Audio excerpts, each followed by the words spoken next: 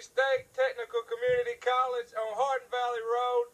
It's the Arsenio Hall Show.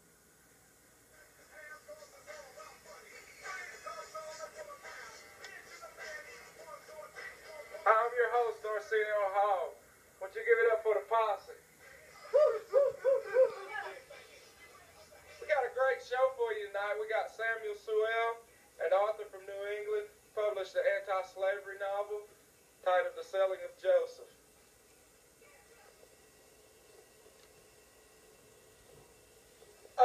And we'll give it up for our guest tonight, Samuel Sewell.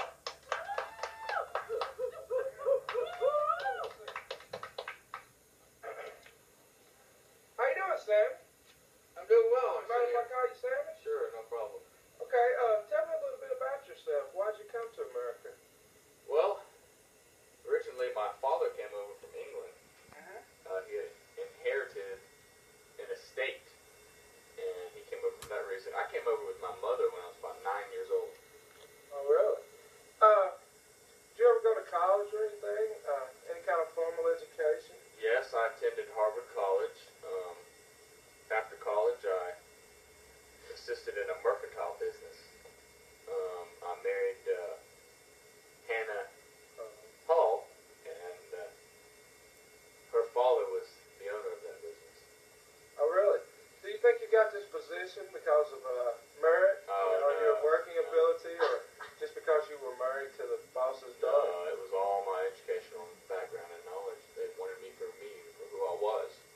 Oh, really? So you're a pretty smart man. Yeah. Pretty smart business sense. I imagine you learned that from your father. No, he was a minister, Puritan minister. So really? he didn't really, I don't know, possibly, back then, but maybe his sense with dealing with people, the strength behind it. Yeah, that is very important, being able to deal with people. Another interesting thing, I was reading in a tabloid that you've been married like more times than Red Fox or something. Red Fox, I don't know about that, but my first wife, as I said, Hannah Hall, she became ill and died. My second wife, I was married to her for about 6 months, and she also died. Excuse me. And my second wife died 6 months after we were married. And my present wife, now Mary Gibbs, which we are very happy to be together.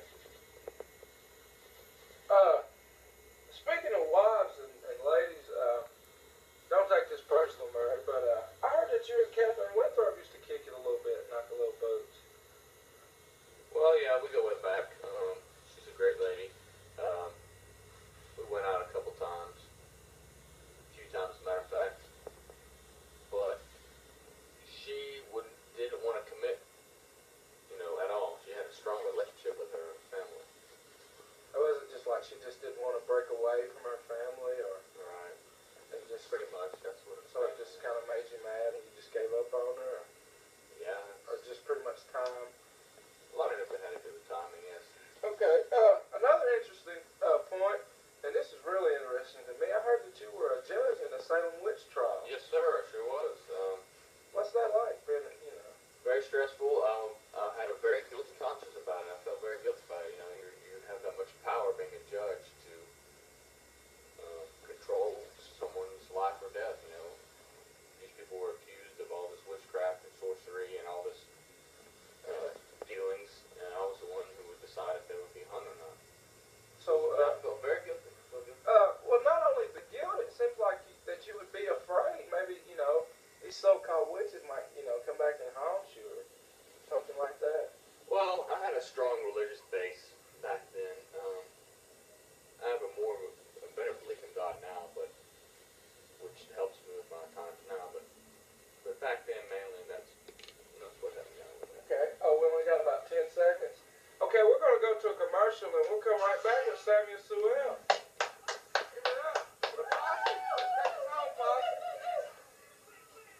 Hi, my name is Gage, and this summer heat, is your hair becoming gray and dry?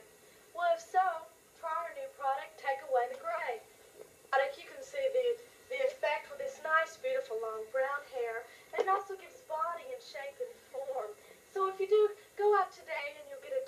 off if you would like to write in the same message. So try, take away the gray. So what's it like being appointed to the witch trials by someone like William Phipps? Oh, it's a great honor. You know, it makes you feel really good that somebody thinks that highly of you. Wasn't really expected, you know, like people thought, but it makes you feel good. Really? So this has been bothering me. I've really been anxious to ask you this question. How did you feel about the trading of the Negroes in America? No, I was highly opposed to this. Well, I know you've written some anti-slavery pamphlets. I've written some anti-slavery pamphlets.